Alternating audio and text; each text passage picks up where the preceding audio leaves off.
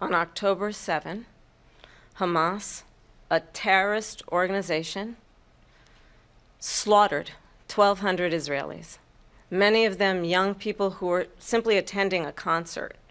Women were horribly raped. And so absolutely, I said then, I say now, Israel has a right to defend itself. We would. And how it does so matters, because it is also true, far too many innocent Palestinians have been killed. Children, mothers. What we know is that this war must end. It must end immediately, and the way it will end is we need a ceasefire deal and we need the hostages out. And so we will continue to work around the clock on that.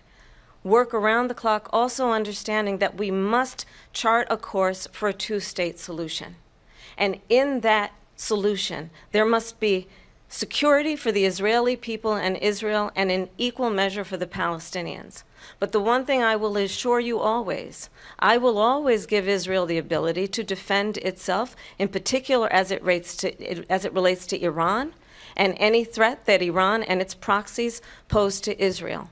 But we must have a two-state solution where we can rebuild Gaza, where the Palestinians have security, self-determination, and the dignity they so rightly deserve. President Trump, how would you negotiate with Netanyahu and also Hamas in order to get the hostages out and prevent the killing of more innocent civilians in Gaza? If I were president, it would have never started. If I were president, Russia would have never, ever, I know Putin very well, he would have never, and there was no threat of it either, by the way, for 4 years, have gone into Ukraine and killed millions of people when you add it up, far worse than people understand what's going on over there. But when she mentions about Israel, all of a sudden, she hates Israel. She wouldn't even meet with Netanyahu when he went to Congress to make a very important speech. She refused to be there because she was at a sorority party of hers. She wanted to go to the sorority party. She hates Israel. If she's president, I believe that Israel will not exist within 2 years from now. And I've been pretty good at predictions, and I hope I'm wrong about that one. She hates Israel. At the same time, in her own way, she hates the Arab population because the whole place is going to get blown up. Arabs, Jewish people, Israel. Israel will be gone. It would have never happened. Iran was broke under Donald Trump. Now Iran has $300 billion because they took off all the sanctions that I had. Iran had no money for Hamas or Hezbollah or any of the 28 different spheres of terror, and they are spheres of terror.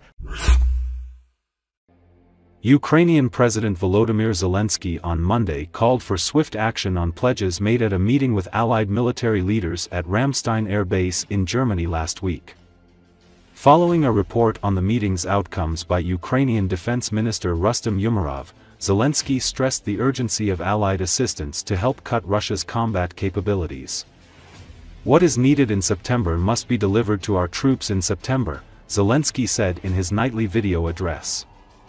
Zelensky appeared in person at the meeting of the Ukraine Defense Contact Group, telling partners that Ukraine needs the ability to strike deep within Russia now.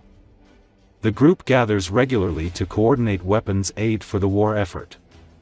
After thanking troops for steadfastly repelling Russian assaults and reclaiming our positions, Zelensky said that equally important is destroying as many of the occupiers' forces as possible.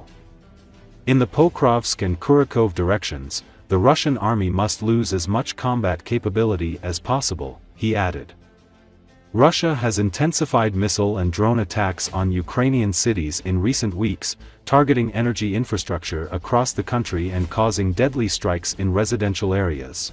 Сьогодні була доповідь міністра оборони України Умєрова за результатами Рамштайну та його перемовин з партнерами.